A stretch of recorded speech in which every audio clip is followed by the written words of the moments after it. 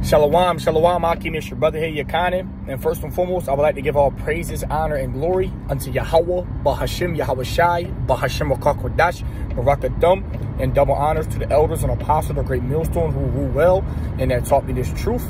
And salutations out there to the hopeful elect, the brothers that are putting in this work diligently, sincerely, and truthfully. To you all, I like to say shalom, okay? Just a quick transit, headed back from dropping my son off at school, but I'm in the spirit, so the topic is about to be on effort. Okay, work ethic and efforts and how those things can transfer to you to being great. Okay, because a lot of people misconstrued what being great and being legendary and greatness, what it really means. Okay, it's not really about achieving anything. Okay, because you can have millionaires, you can have billionaires that have everything that you can desire. That doesn't mean they're great. Some of them people have been handed things, but some of them people busted their ass to get there. You know what I mean? And once you acquire, I guess, in this world, greatness is equated to, I guess, what you materialistically have. But everybody's terms of greatness is kind of different. My opinion on greatness is that greatness never stops, no matter what you achieve. It's who you are. It's what you embody. It's what you become. It's what you live out. You know what I mean? So if I was to hit the lotto tomorrow and win $1 billion, that doesn't make me great because money don't define me. You know, what defines me is my actions, my mindset, my work ethic, my effort, what I live, what I preach, what I can pass down. That is what legacy is. That is what greatness is. Greatness and legacy is something that far outweighs your existence. You know, it's going to be here when you're not. That is what legendary is. That is what greatness is. And the money you make, the materialistic things you have, they won't be here long after when you're gone. So to sit there and have them things determine you and make you shows how little worth that you provide yourself as, that you look at yourself as. You know, greatness is something that's just in you. Okay, you live it every day. Okay, your greatness is something with having to do with effort and work ethic. How hard are you willing to work? How much are you willing to do? What are you willing to go through? What are you willing to go through to grow through to get better? Because scriptures speak about all the adversary, all the trials and tribulations through the fire, okay? Fighting the fight of faith, fighting the temptations, fighting the wickedness. Greatness is all about fighting, okay? You can't be great unless you fight, okay? Work ethic is all about continuing to fight.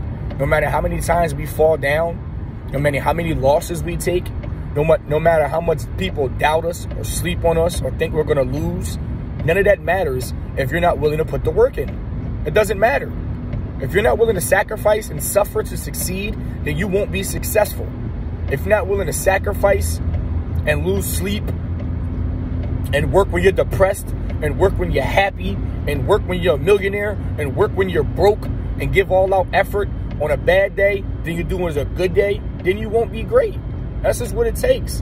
And that's why greatness is reserved for those 1 to 5% people. Maybe 95% of the world might taste what greatness truly means. And the rest of the 95 are just kind of here living and existing. You know? They're really dying. They're not really living. Because to live is to live in this truth. To live is to be blessed with the names of Yahweh Bashim Yahweh Shai. That is what true living is. To know the truth. To know who you are as a people, as a nation. To know your role. To know your power. To know your purpose. Okay? A man without purpose is lost. And our purpose as men of the Lord is to serve Yahweh Bashim Yahweh Shai and to feed his sheep. To edify our brethren and sister. To uplift them. To show them the way. Okay? Not tell them the way. We have to show them the way. Okay? Work ethic. Okay? What type of work are you willing to put in for Yahweh Bashim Yahweh Shai? Right? All right? Are you reading on a daily basis? Okay? Are you doing videos? Are you in the spirit? Okay? Are you helping your brethren? Are you edifying your brethren and sister? Okay? What are you doing out to help this body? What are you doing to help Yahweh Bashim Yahweh Shai? Are you truly an asset? Or are you a liability in this truth? Think about these things. These are the things you should ponder on. Are you doing good enough? Can you do better? Okay? For this truth. For Yahweh Bashim Yahweh Shai. What can you add to the table? Not take away. What can you add? That's what an asset is. A liability is someone you have to watch for. someone you have to be cautionary about, okay? Eliminate the liabilities and increase the assets in your life, okay? That can be in terms of things you do. That can be in terms of people you hang around, okay? The things you do in life are either going to add up or they're going to subtract. Nobody in life stays the same. People have to understand that. You're either getting better in life or you are getting worse. But nobody stays stagnant, because every day you have an opportunity to get better or to get worse, okay? Each week you have a day to get better or to get worse. If Lord willing, he grants you those days, okay? So we have to understand, what type of effort are we really giving, okay? Are we really giving a better effort for the Lord than we are in the world? Are we working harder for Yahweh B'Shem Yahweh Shai and his truth than we are working for a 9-to-5 job or our business? Are we working harder at being a man of the Lord than we are at being a father, a husband, a friend, a brother? Okay? We have to think about these things. The Lord comes first. In everything we do, he should be first. Okay?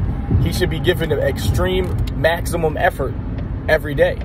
Every time you get a chance to put on for the Lord, you should do it at your best ability. Okay? Don't half-ass the Lord and expect him to make miracles come through for you. It don't work that way, okay? Start giving the Lord more. Start giving him more of your time and even more of your effort, okay? You can equate it to an hour workout, okay?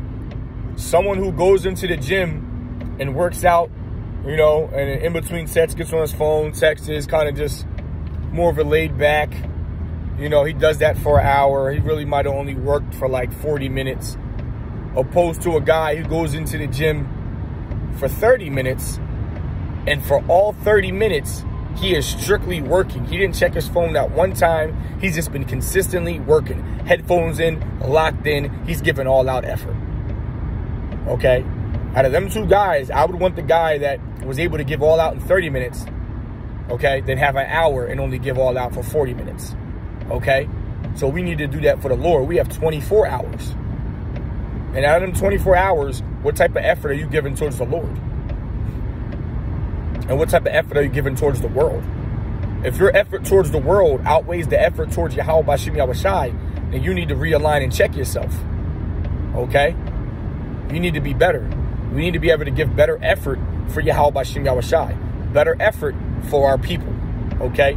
Because there's people out there that depend on you. Best believe it. Okay, the Lord has set certain men up on high to be teachers, to be leaders, to be examples. Okay, and younger brethren in the faith are definitely watching, and they're learning the things what to do and the things not to do. Okay, because you're supposed to learn the good and the bad.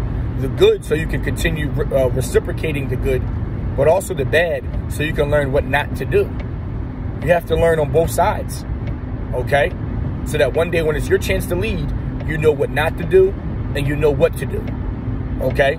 So eyes are always on you, Israel, especially the leaders of Israel, especially the prophets of Israel. Eyes are always on you. It might be brothers you ain't never met.